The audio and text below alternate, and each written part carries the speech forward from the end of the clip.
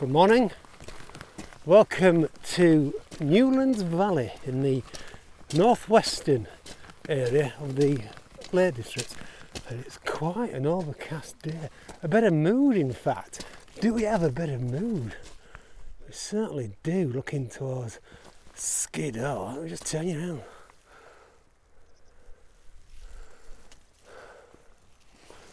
It should be interesting, all being well. I'm not sure we're going to get a lot of light today, but we're in the Lake District. Anything could happen. Alright. I mean, we could go up for like...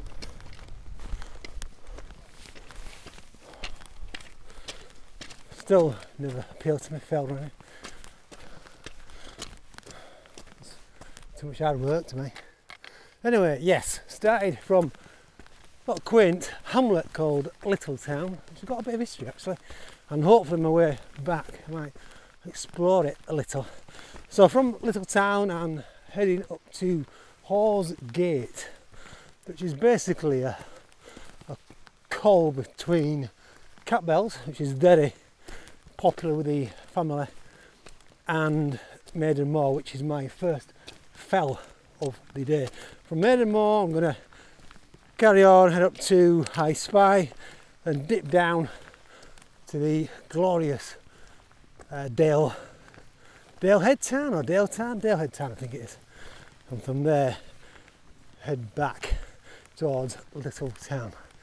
I'll have to see what today brings in terms of photography, but the rain is holding off.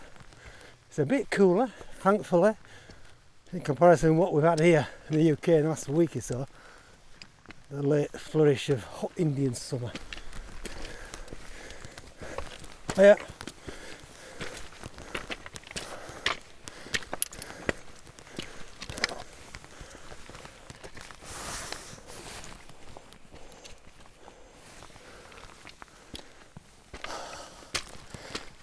And of course you're going to get your donkeys and come to the fells swearing. Not just wearing, but wearing jeans and trainers. Not prepared. Albeit, yeah, it is a bit of a family walk, is Catbell, that's where I'm guessing they've come from. But still, you never know, you've got to be prepared. Jeans are one of the worst clothing pieces you can wear. Just soaks in rain. God, I'm out of breath. Anyway. Rant over.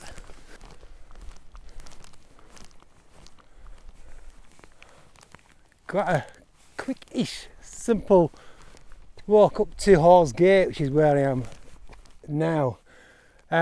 Yeah, I'm heading towards Maiden Moor now, and it looks like we're maybe clagged in. So we'll see what happens. It's around, well, it's about mid 500 metres is Maiden Moor, and it climbs steadily up to High Spy. So once I hit Maiden Moor, I might find myself in a bit of clag. But look at the views of Derwentwater.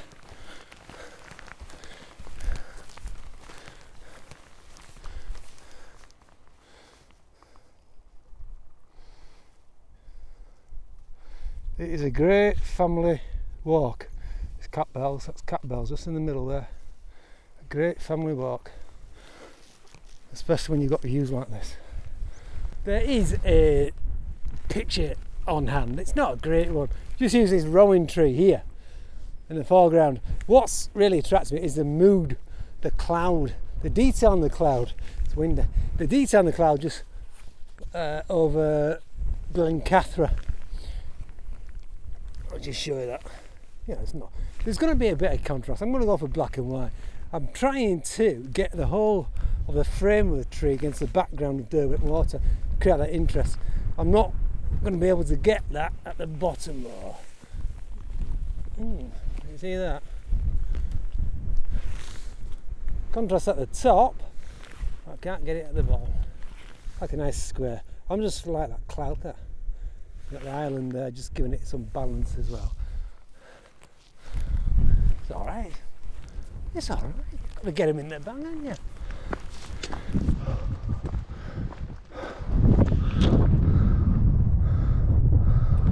So as expected, we are clagged in. I'm on Maiden Moor heading towards High Spy, and the visibility is, it's not bad, it's about 100 metres I guess. But yeah, subjects are far and few between to photograph. There are, however, some sheep. Sheep do actually make good models. I posted an image on Twitter the other day, which was quite successful actually. If you don't follow me on Twitter, why not? In between me having a go at people, making fun at people, I do post images now and then, so take a look. I did take a shot back there of a sheep, basically more or less I'd say its profile up against the detailed cloud, which might work well. Not sure about you though. Right? Yeah, not much in forms of background there actually, but yeah. So yeah, we are clagged in. It is clagged this, by the way, it's not mist, don't get mistaken by mist. Something different altogether. But yeah, pretty limited. We may even find a little stream where, you know, there's a bit of water. The light bounce off the water, make a nice leading line, but there's no real solid shapely background, so we'll crack on.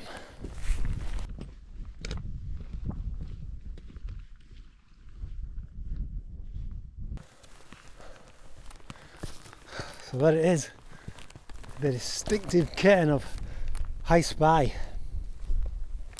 Fairly easy jaunt really from Maiden Moor. As you can see, the clag is not lifted at all.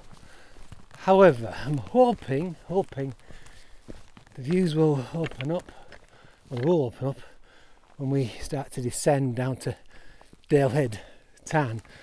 Hopefully can build some images from there.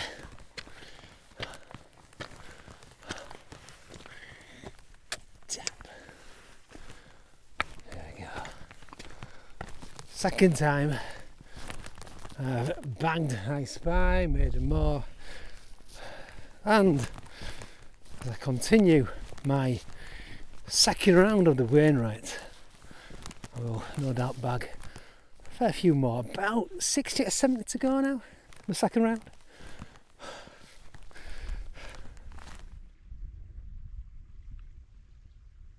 So this isn't Dalehead Tarn, this is just a little pool of water, but it's just stopped me. Is there something there? I just love the eeriness about it. Nothing really to a line though. Let's get close to this. These grasses here. It's just the whole atmosphere and mood, I think it's taking me. So I'm going to try and get an image from it. Maybe up close. Because the clag is really helping. I mean, look at this. Look at the layers.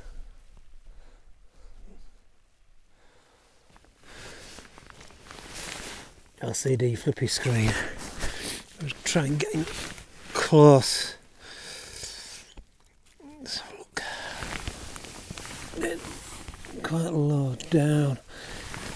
You've still got the crag, the background there. It's giving it some balance. I don't know.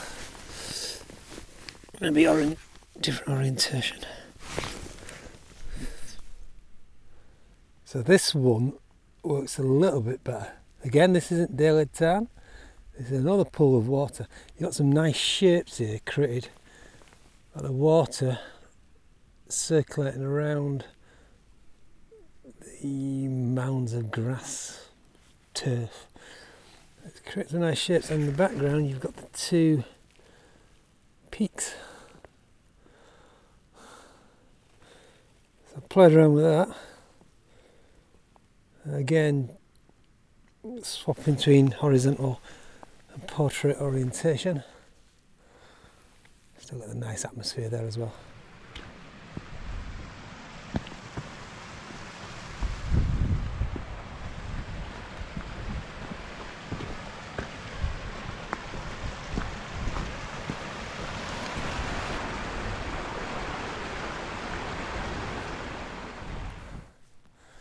This is Dalehead Tarn, to be honest. Back there was probably more interesting in terms of photography, but lovely, peaceful, tranquil place. I'm just going to rest, have some dinner. Got these grasses here. Nothing's standing out. I'm stood here, nothing's standing out. Maybe looking for the circular movement in the water, including the reeds leading up to the atmospheric Dalehead. No distinctive peaks though, there's crags. Let's have a go. Got the standard lens on again, 24-105. Play around, you get to the edge. Oh dear. It's a bit, get a bit precarious. See, the edges, nice curves. Slim pickings back there at Dalehead Tarn. I think the one that worked the best was the most simple shot of the reeds in the lower half and the crag, the pointy crag as well, just give it a bit of balance. Played around, but I had to stop because I was walking into deeper water. You got to say, alright, enough's enough. Right, picked up again, it's wind. I'm going to head back down towards Little Town. I'm going to join this little path which I've never been on before, which is at the side of Newlands Beck. Lovely, look at this.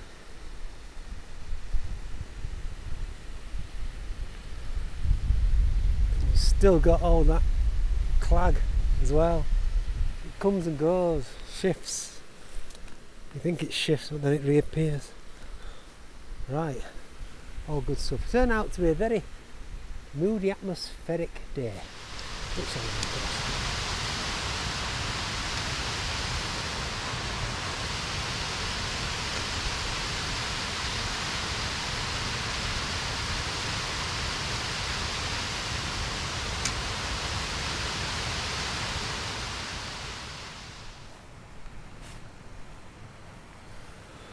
Well, this path is introducing some rather nice delights. You've got a nice waterfall back there, very Icelandish, and now you've got a plethora of trees, rowan trees I believe.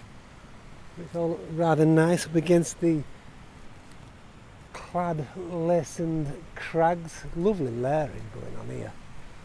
Lovely stuff. It's not the easiest path, by the way. You know, it's not all rainbows and unicorns, as I say. It's quite, you know, testing on the old knees.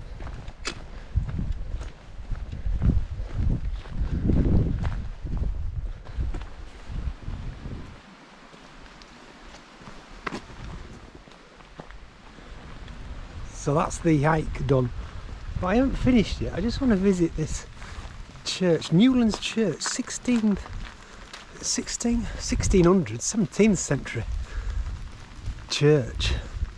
Got links to William Wordsworth, you know, probably he's visited here. Little Town actually has got a bit of history. Lake District, Beatrix Potter.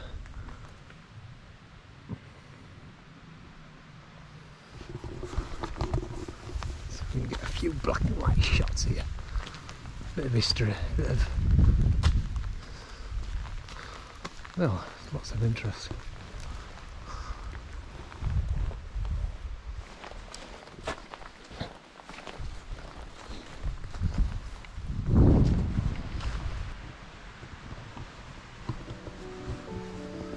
Very pretty. Anyway, till next time, keep smiling. Bye bye for now.